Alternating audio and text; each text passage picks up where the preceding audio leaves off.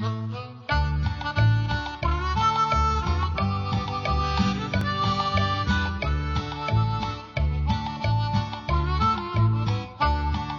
was born in old St. Louis. By the age of 4, Dad knew he was the best little crack shot the West had ever seen.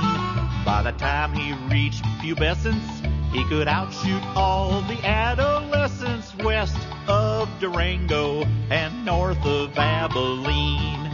Pharkas, Freddy Pharkas,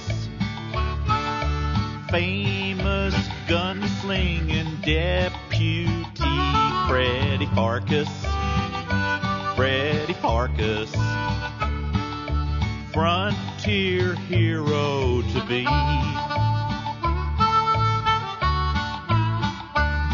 Then one day young Freddy Pharkas stared at eyes as black and dark as night, the eyes of an outlaw well known throughout the West. Oh, the tough kid's name was Kenny, and he outdrew Freddy Pharkas when he shot Freddy's ear off to prove who was the best.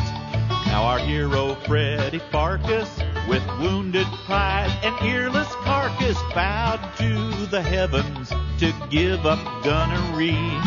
He'd be better off, he reckoned, with the lifelong dream that always beckoned, pencils not pistols and pharmacology. Pharkas, Freddy Pharkas, highest score on his SAT. Freddy Pharkas, Freddy Pharkas, 5-year college degree. After Fred matriculated, got his PhD and graduated, moved out to Course Gold and bought a pharmacy. Now he's a real prescription writer, and they don't know he's an ex-gunfighter. Locked up his memories, repressed them totally. But his peaceful new survival soon was shot to hell upon arrival of Course Gold schoolmarm, the sweet Penelope.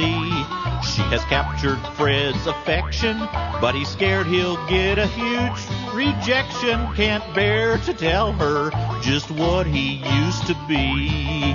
Pharkas, Freddy Pharkas, frontier pharmacist bourgeoisie. Freddy Pharkas, Freddy Pharkas, peerless, earless, and free.